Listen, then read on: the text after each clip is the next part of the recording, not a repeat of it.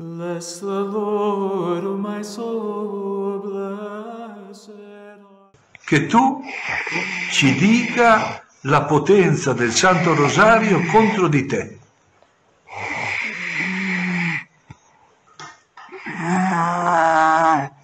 Hi, thanks for tuning in to another video on Armor of God.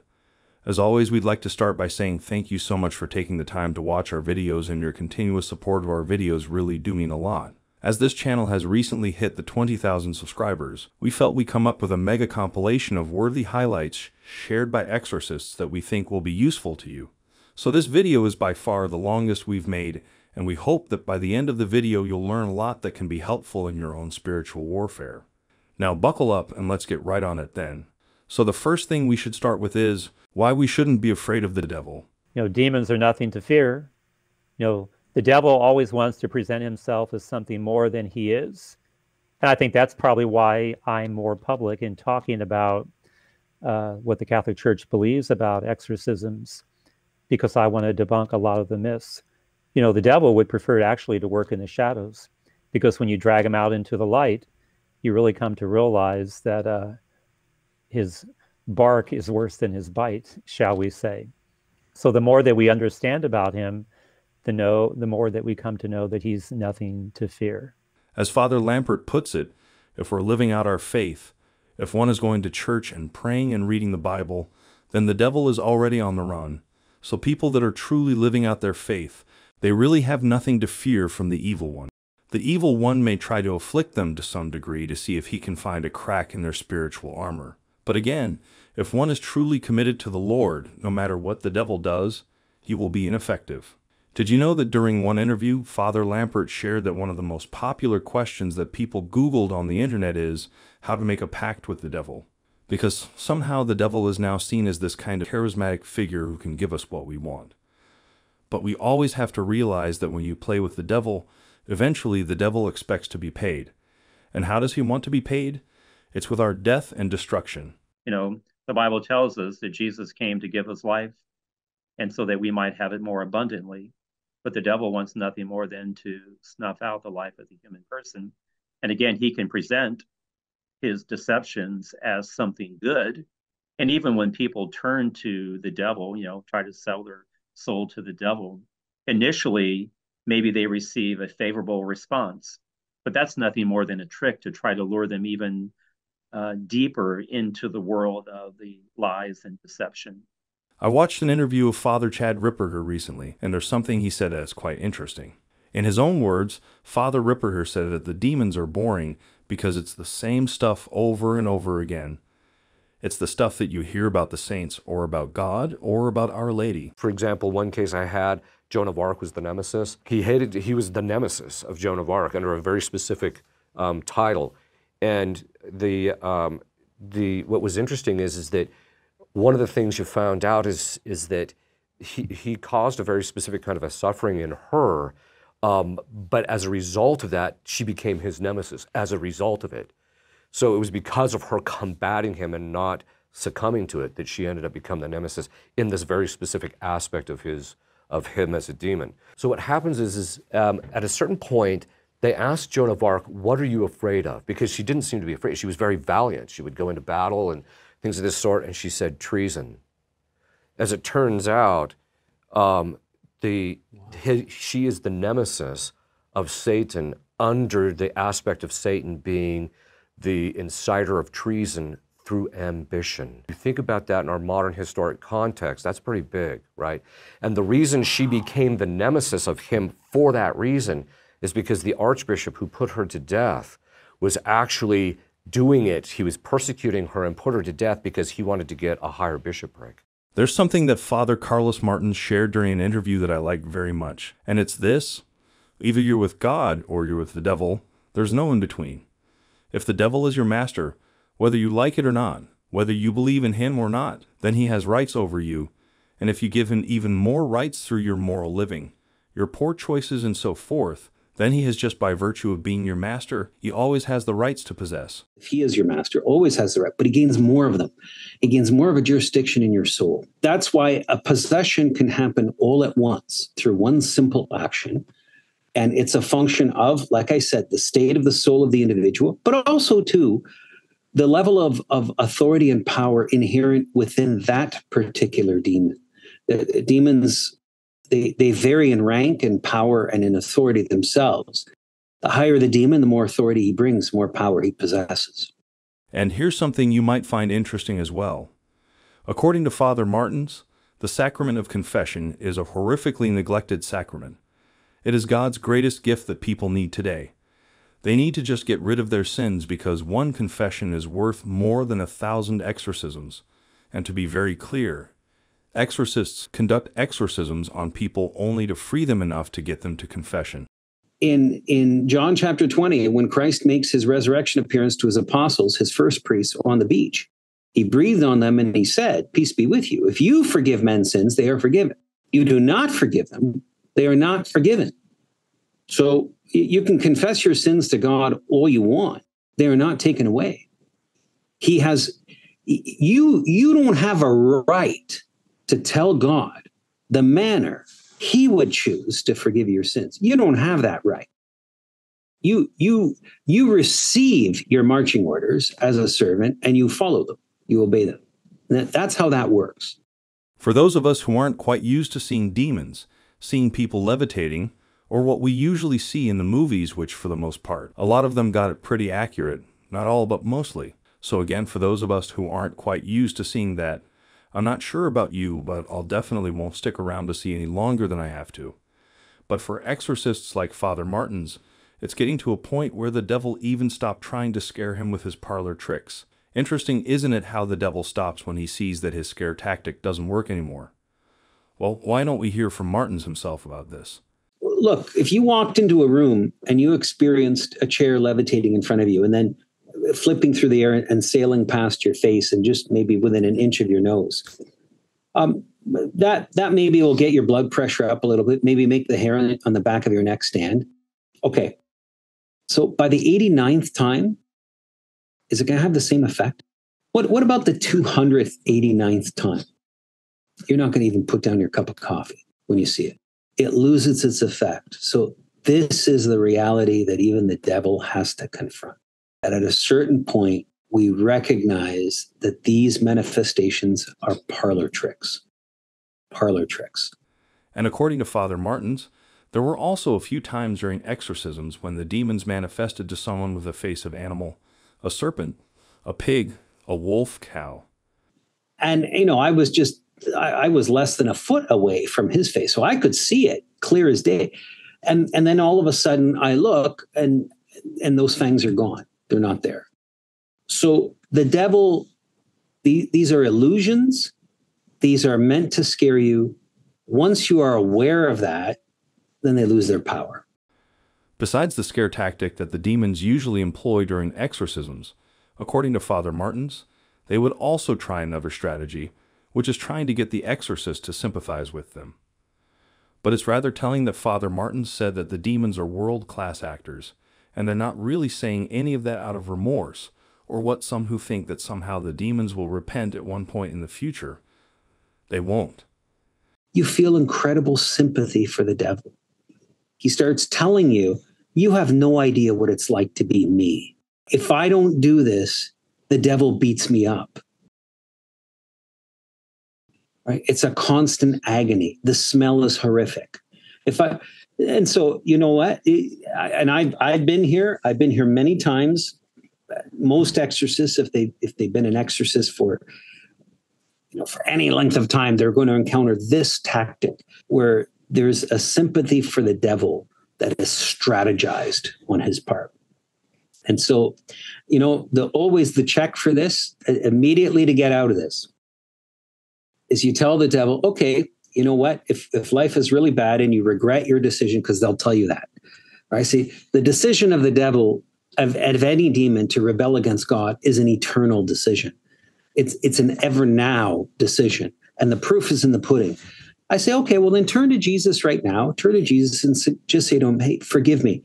I accept you as my Lord and God. He will accept you, and he'll immediately say, F you, priest. And there you have it.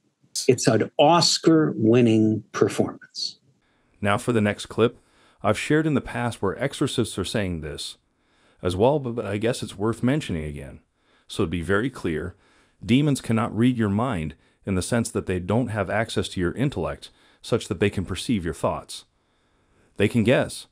They are astoundingly astute. They look at you. They've studied your whole life. They know what your likes are. They know what tempts you. They can also read your physiological response. They can see what your heart rate is doing. They can see where you're sweating. This is child's play for the demons. But in our inner core, what is going through our mind, what is not visible externally, the demons cannot access. Now, what they can do is at the lower levels of your mind, your lower levels, so at the level of the imagination, they can implant something in there, right? They do that at temptation. They do that with an aberrant thought. So the lowest level of your mind, they have an access to that, a limited access, but an access nonetheless. And so they can plant a thought in you, no problem. And you can think that it's your own, and it really isn't. And we've all experienced this with temptation, right? Like you experience a temptation and you're like, wow, I mean, this, even when you recognize, this is a temptation, but at a certain point, if you don't act against it, you give up, and you can give into the temptation, whatever it is. You think, gosh, I'm just not going to talk badly about that person. And all of a sudden, 2 minutes later, you're talking badly about the person simply because you haven't steeled yourself enough against the temptation, and the devil is persistent. Now there are some of you who say that if we show real footage of exorcisms, there might be those who will be more inclined to believe, especially for the skeptics.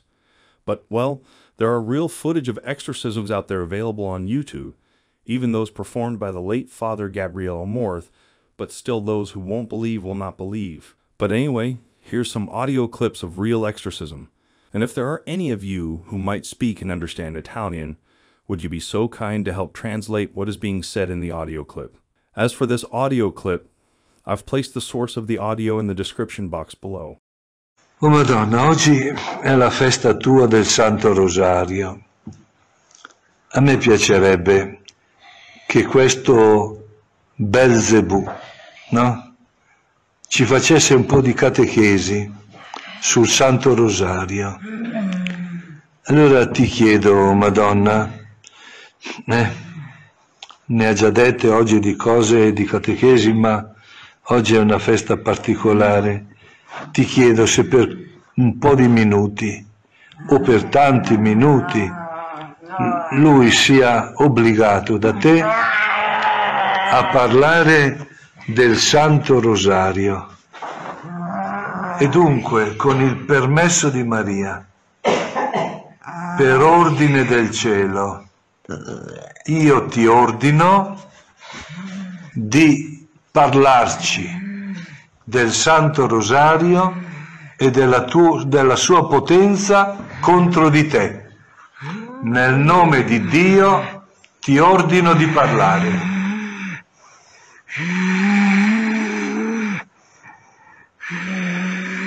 Parla bene, in un bel italiano, e dici cose belle e tante cose. Parla.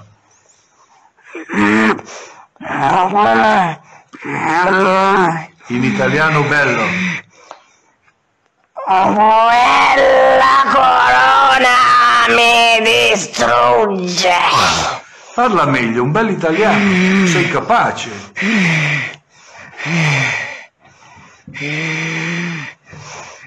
Avanti.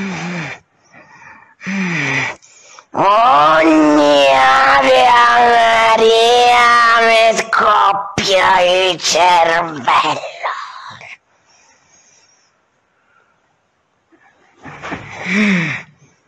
Avanti, continua, senza che debba dirtelo in continuazione. La Madonna vuole. Continua, senza che debba dirtelo in continuazione. La Madonna vuole che tu ci dica la potenza del Santo Rosario contro di te.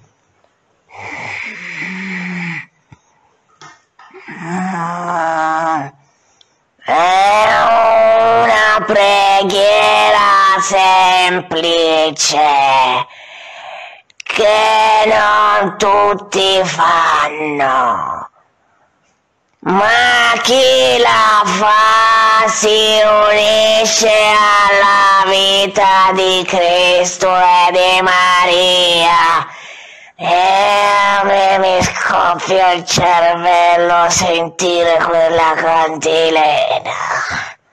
Non lo sopporto.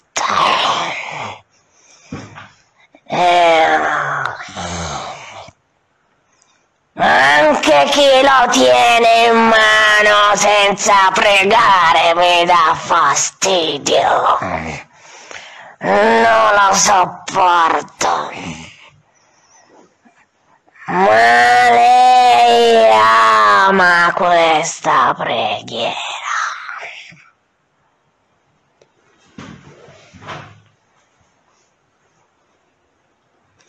Avanti.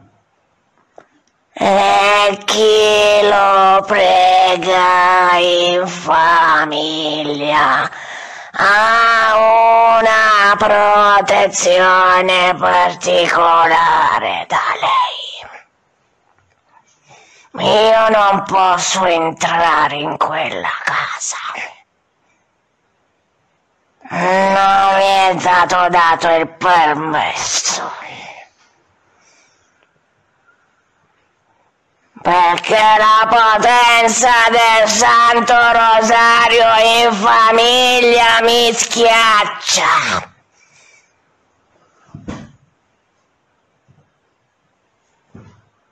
Avanti.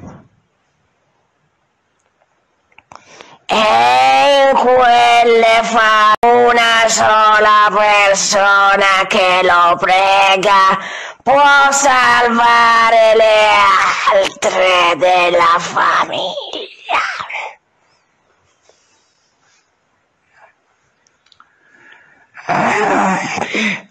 Oh Maria, ti ringrazio che costringi questo demone Belzebù a fare questa pubblicità, questa catechesi sul rosario. Oh Maria, è preziosissima. Io col tuo permesso vorrei condividerla con tanta gente. Fallo parlare.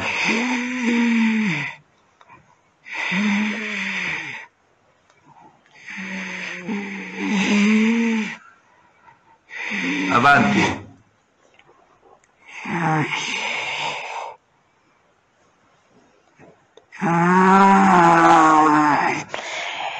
I misteri che lei predilige sono quelli della passione di Cristo, perché lì c'è tutta la salvezza dell'umanità.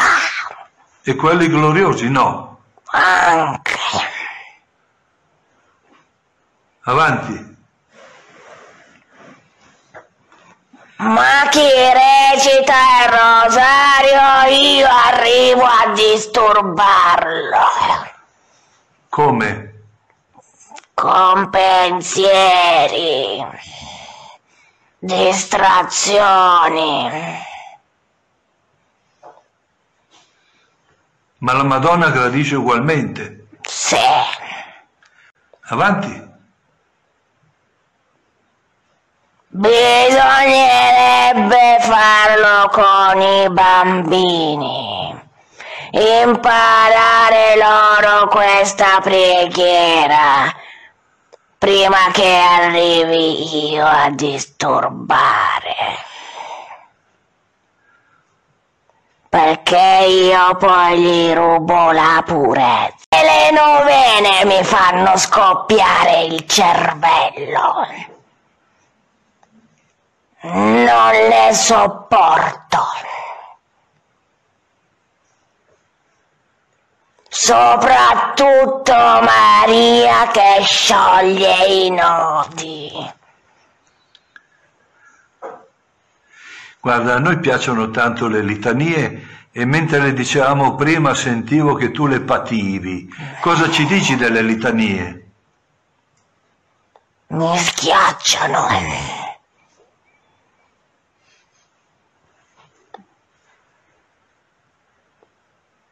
Mi danno fastidio Perché? Perché è un continuo lodare, lodare, lodare. Ma lei lo merita. Per voi. Ah, veramente anche la tua regina, anche se tu non la riconosci. O no? Già. Hai ancora, lei ti dice di dirci ancora qualcosa o hai finito? Rispondi. Ho finito. Allora noi preghiamo Maria. Salve Regina, Madre di misericordia, vita, dolcezza, speranza nostra, salve. A te ricorriamo, esuli figli di Eva, a te sospiriamo, gementi e piangenti in questa valle di lacrime. Orsù dunque, avvocata nostra, rivolgi a noi gli occhi tuoi misericordiosi e mostraci dopo questo esilio Gesù, il frutto benedetto del tuo seno, o clemente, o pia, o dolce Vergine Maria. Noi ti ringraziamo, io tuo sacerdote esorcista milanese, ti ringrazio di questo dono che ci hai fatto, a gloria tua, e così sia. Amen. We do appreciate any donation to help out with getting better images and stock videos for use of visual aids in our future videos, so there won't be any risk of copyright strike. If you are willing to donate, and any amount will be much appreciated, there's a link to the PayPal donation down in the description box below as well. Before I go on any further with this video, I would also like to add another question that Father Vincent Lampert always receives, which is regarding the Nephilim. That's always a question that comes up, whether it's the angels came down and had relations with women and then a race of giants came about. A lot of the discussion goes on here because that's also a reference to some other accounts that have to do with angels and demons from other sources that are not part of the sacred canon of the Bible. So one can read like the Book of Enoch, for example, that would reference this, and this causes some confusion. But the most important thing in this discussion, according to Father Lampert, would be that demons will always try to tempt people to rebel against our relationship with God, and in doing so, they lead us into sin. And now I would like to share with you what Father Lampert said about the hierarchy of demons, which is pretty evident during exorcisms. According to a lot of exorcists that I've listened to, the highest ranking demon during exorcisms will always be the last one to leave, and here's why.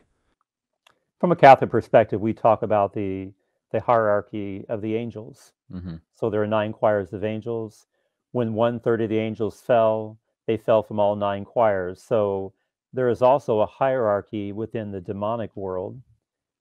And I think most exorcists will tell you that when somebody is possessed, it's not a case of just one demon, but multiple demons. Even listening to Bible stories about Jesus casting out demons, they go from speaking in the singular to the plural back and forth. You know, I know who you are, the Holy One of God. Have you come against us before the appointed time? So there's always a cluster of demons. Demons don't have any love for one another. They despise each other just as much as they despise us, but they are united in their hatred for humanity. So they are in a cluster when somebody's possessed, and there's always a demon of a higher rank. And then that demon of a higher rank, it's also my experience, is the last one to be cast out. Those that are weakest, they will quickly submit to the power and the authority of Christ, his name, and they will go. Those that are of a higher nature will try to believe that somehow they have the greater power to resist. For this part of the video, there's something that I'd like to bring your attention to. Exorcisms are not exclusive to the Catholic Church. Father Vincent Lampert said as much. Can a Baptist or an Anglican perform exorcisms?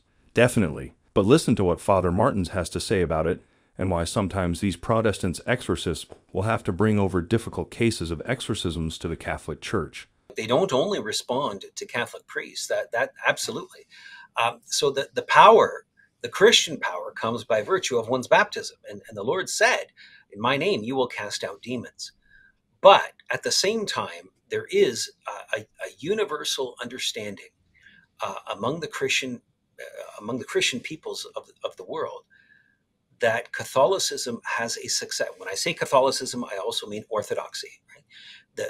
The branches of Christianity that have and that share the ancient priesthood instituted by Christ, that those have a power and jurisdiction over the demons that no one else has. So we see this in our ministry. I see it in mine, where Christian denominations bring cases that are extraordinarily difficult, where the hold of the demon is not able to be broken by prayers that have been uttered by their congregational community, and so they're bringing them to the church for its ministry. For the next part of this video, it's something we've shared in the past, but I guess it's important to bring up again. During one exorcism session, Father Martin said that one of the demons told him that his name was Zeus. Exorcists certainly do encounter demons that are higher in authority than others, and generally, the first demons that show themselves in a possession are the lowest level, lowest ranking foot soldiers of the devil, and they'll be the ones being thrown out to take the initial punishment. And according to Father Martin's, only when they have cast these lower ranking demons, then they would move on to other layers, and in some exorcism cases, there are multiple layers, and these exorcists are peeling those back before they can get to the one possessing spirit, the one that holds the rights. And as an exorcist, this is what they're aiming for. They're making their way towards that demon that holds the right. And one of the demons, his name was Zeus. So, was it the Zeus of Greek mythology? I don't know. If I were to ask the demon that, he might say yes. But that kind of question, the demon doesn't have to answer that. And any answer he gives, I can't rely on it to be an honest answer. The only honesty I can compel, or any exorcist can compel out of a demon, relates to the circumstances of this particular case, of this victim that you're inhabiting. I can compel an honesty with regard to what is going to get him out. But insofar as his own biography and his own history, he can give any answer he wants, and I can't compel an honesty there because it doesn't relate to the pastoral situation at hand. It doesn't relate to exorcism. We're entering into a different realm. So I never ask questions like that. It would be dangerous to start believing information that is unnecessary and gratuitous from the Prince of Lies. One of my favorites that was said by Father Martins during an interview is when he described what happened to the victim at the moment of a liberation. According to him, the liberated victim would sometimes see the Blessed Mother, sometimes they see a saint or even Jesus, but there were also times when they don't see anything. But what the exorcist will most definitely see is an immediate difference in the eyes of the liberated victims. They will see the person, and according to Father Martins, that's the best way he can describe it. Throughout an exorcism, the exorcists are looking into the eyes of the victim. They're looking at something that is inhabiting the possessed victim, that has a definite personality, and when that personality leaves, it's unmistakable. They can see that the eyes are the window into the soul, and at the point of liberation, they are seeing the individual now. They're seeing the person. Oftentimes, what Father Martins would see is that there's a brightness coming from the person, almost like a glow coming from their flesh, that the light of Jesus is now in them, and it hasn't been in them for a long time. If you are still here watching this video after listening to these exorcists and still do not believe in the supernatural realm, still do not believe in the existence of God, still thinking that the devil is just a necessary tool made up by the church to make them listen to what the church is saying, this is what Father Martins has to say to them, and please do, for your own sake, listen closely to what he's saying. If you don't believe in God, if he's not a reality for you, ask him to make him that reality. Because if he does exist, he is quite capable of making himself known to you. So stop searching for evidence of him and ask him. Or you don't have to stop searching for evidence, but more than that, make a dialogue with him your focus, because that is what is going to be much more effective at giving you what you desire and what you were created to have. Father Martins also cleared up some confusions about exorcism. Most people think that exorcism is a kind of one-time, one-shot thing, but the reality is it's not. According to him, most possession cases require on average 75 exorcisms, and they require an exorcism done once a week for about a year and a half. But there will be some that are much longer than that, while some are relatively quick. For the ones that last a while, that last a long time, those are the ones that typically have multiple possessing spirits, and the initial ones are always the lowest on the totem pole. They're the lowest because that's how the main demons, and especially the main possessor, saves his energy and protects himself from being cast out. The other way that one knows is just the sheer strength of that demon relative to the others. Let's listen to Father Martins himself then. And typically when you have a main possessor, it isn't even the fact that the initial demon is who the main possessor is, but there's an exchange of rights in the demonic kingdom. So maybe it may have been a lower level demon that obtains access to the person. Those rights are given to a big guy, and that big guy, just his sheer power, his resistance, his character and nature is much more difficult to deal with than a lower level one. Often they will be mute spirits, like you hear about in the scriptures, where they don't talk. Nothing I can compel them nothing I can level at them will make them talk, because in their nature, they're not speakers. Just like in their nature, most demons I encounter, when the possession happens, their eyes roll into the back of their head. So for the next 2 hours, 3 hours, 4 hours, the entire time of the exorcism, I just have two white eyes with no pupils at all staring at me. And yet the individual will know exactly what is in the room. And with an uncanny accuracy, the demon can reach out, if his arm is free, and grab somebody by the throat and start squeezing. If we reach the point in knowing the devil for who he truly is, he's nothing to fear, especially if our relationship with Jesus is where it needs to be. That's why I love listening to Father Lampert whenever he speaks about the saints of the church, such as Padre Pio. A saint of the church, St. Padre Pio, he used to call the devil Old Bluebeard, and he believed that he was afflicted, not because of anything that he had done wrong, but God permitted him to be afflicted by evil as an opportunity for him to show his fidelity to God. Think of Job out of the Old Testament, same category.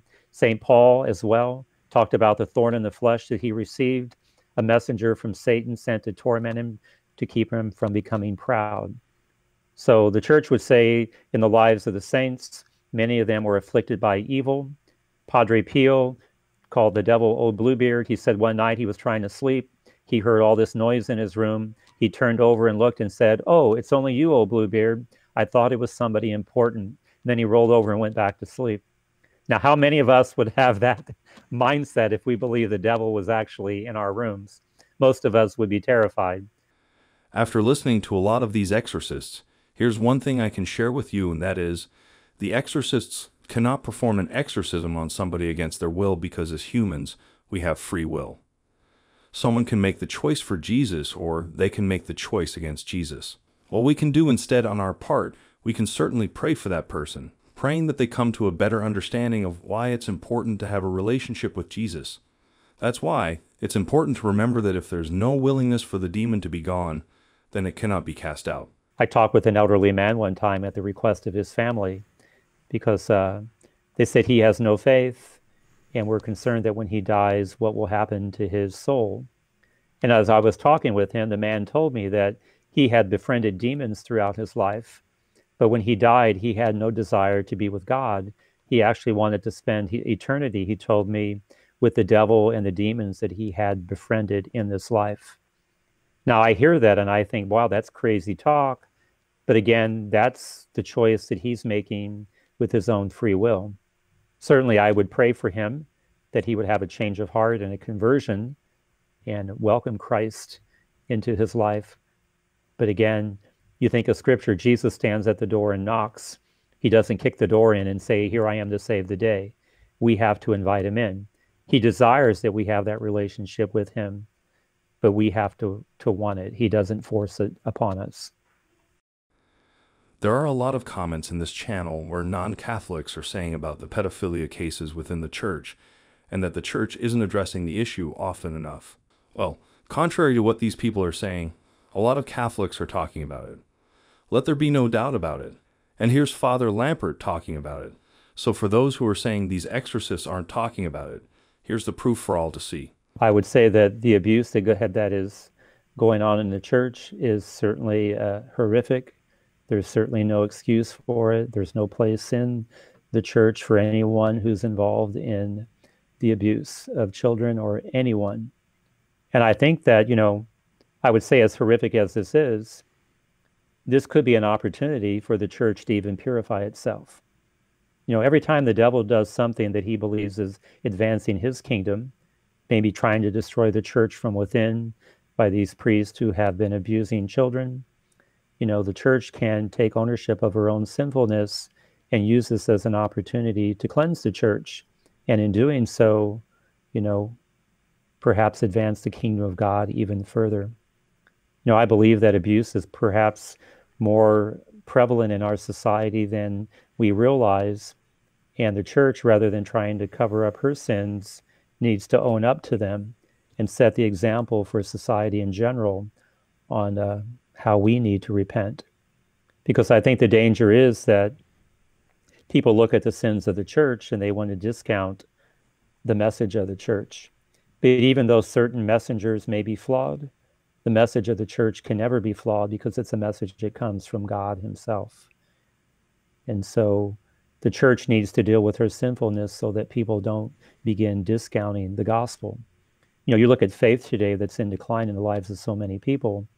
And I think the church also has to look in the mirror and say, how have we contributed to this loss of faith in society by our own sinfulness? And certainly child abuse is at the very top of that list. And I saw several comments in some of the videos of people wondering what happened to the demons after successful exorcisms, after they are successfully cast out. Well, just because a demon is cast out of somebody doesn't mean that somehow they're destroyed at that moment. When the angels fell, we know God permits them to roam the earth until the end of time. And so when an exorcism occurs, it's just that the connection between that person and that particular demon or demons is broken. But it does not mean that those demons have been destroyed. Let's remember that God has not left us vulnerable because he's given us his son, Jesus. He's not left us vulnerable. He's given us the remedy to defeat the devil. But again, like the angels, when they were created and were given free will, the human person has free will as well. So God wants us to freely choose him. He doesn't force himself upon us. God has given us exactly what we need to defeat the devil.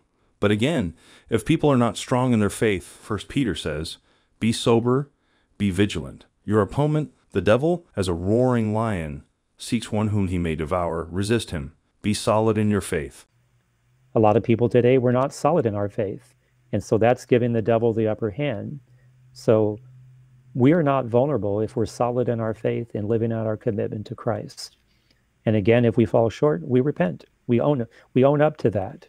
We take something that's perceived as a weakness and we turn it into a strength. St. Paul, when I am weak, then I am strong. So we take something the devil is trying to do and we use it against him by using it as an avenue to draw closer to God and have a more solid relationship with him. So I would say that God has not left us vulnerable.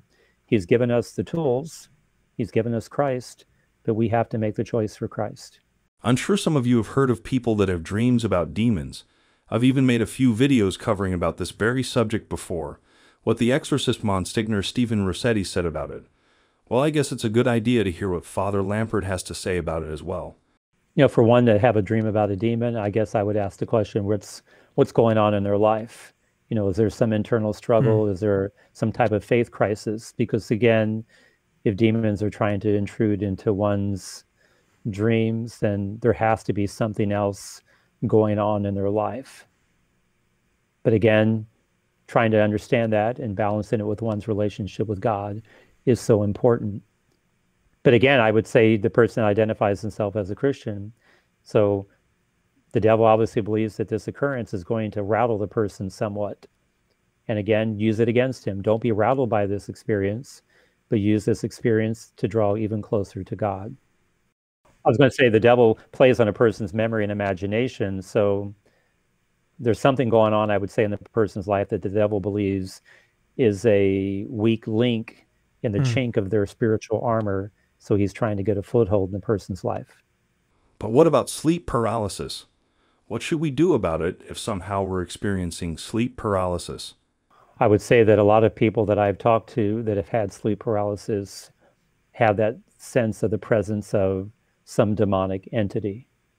Now, I think in the medical world, they may come up with different explanations, but I've had people that would say sleep paralysis came about, maybe they kind of woke up, there was a presence of a demon in their room, and they were just paralyzed. There was no way that they could even move. And there was a sense of just being really, really terrified. When people experience that, the best thing to do is to pray. You call upon the Holy Spirit, because wherever the Holy Spirit is present, an unclean spirit cannot remain. So I always tell people, if somehow you believe there's some type of demonic presence around you, just invoke the Holy Spirit. And if a person really hasn't done anything wrong to bring about a presence of evil, then God just may be permitting it to happen as an opportunity for the person to show their fidelity to God. And I call that demonic oppression. Oppression is a gift from God. That might sound kind of strange, that God would allow us to be afflicted by evil. But again, God can permit that as an opportunity for us to show our fidelity to God. Because it's easy to be a person of faith if everything is going along great. But, if we're going through pain and suffering, then perhaps there might be the temptation to abandon our relationship with God. We were talking earlier about suffering, and sleep paralysis can be a form of suffering. I was thinking of Psalm 23, even though I walk through the dark valley, I fear no evil, for you are at my side with your rod and your staff that give me courage. I think anytime that we feel like we're being afflicted by evil, we haven't done anything to bring that on. We just have to remember that Christ is with us. He's at our side during this time of darkness. And if we call upon him, then he'll come and evil will flee. There's always people that say seeing is believing, but from someone with faith, the perspective is the other way round. Believing is seeing. So I think we're coming from two different viewpoints. If somebody has the position of faith, they believe in these types of things. People that perhaps say seeing is believing, maybe coming from more of a scientific background, will kind of doubt that. But I would say that people's doubting of God and of the spiritual world doesn't make it any less real or relevant. And again, one of the main bases for what we believe comes from the Bible itself, which we believe is the Word of God. So it's the narrative that we follow. There's a lot of people today that follow all kinds of different narratives. We hear that in society today. Where's the science in that? Or today people discuss the constitutionality of something, and there's always different kind of viewpoints one way or the other. But if one's going to be a Christian, the narrative that we're going to follow is the Word of God.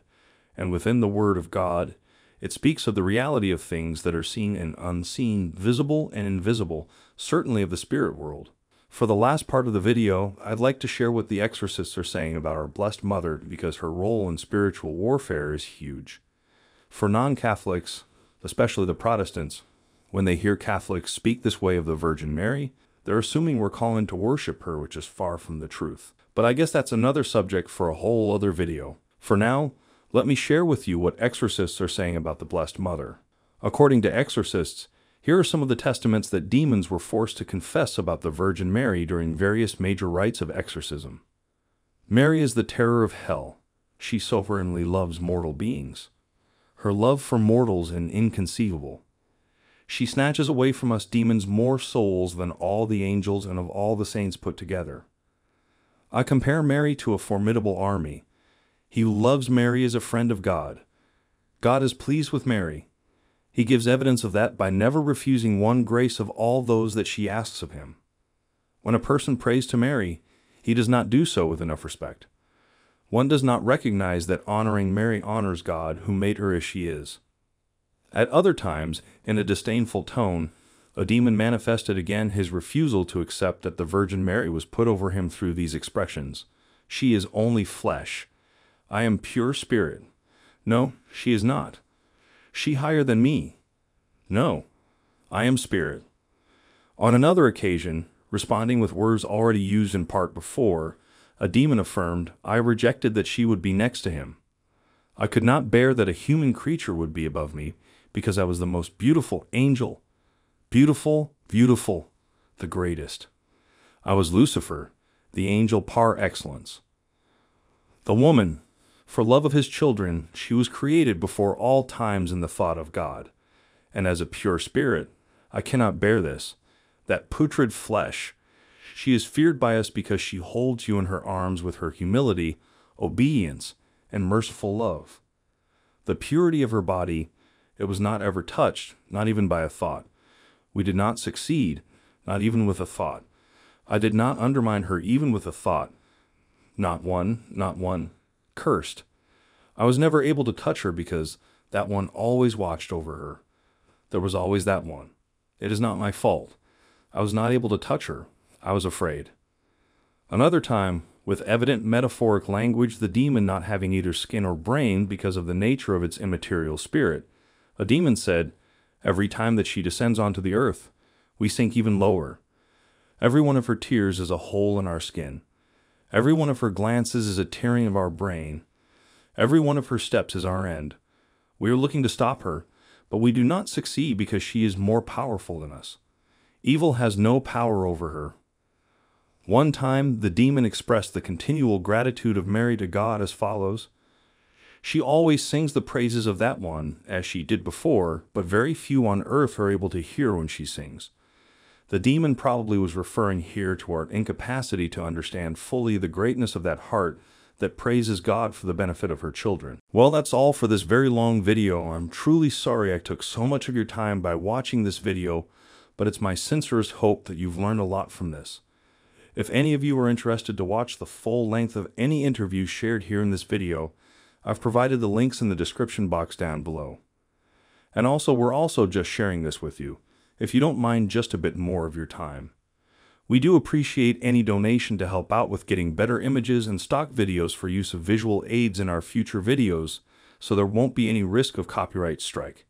If you are willing to donate, and any amount will be much appreciated, there's a link to the PayPal donation down in the description box below as well. And again, finally, thanks so much for taking the time to watch, and until then, stay safe, stay healthy, and God bless all of you.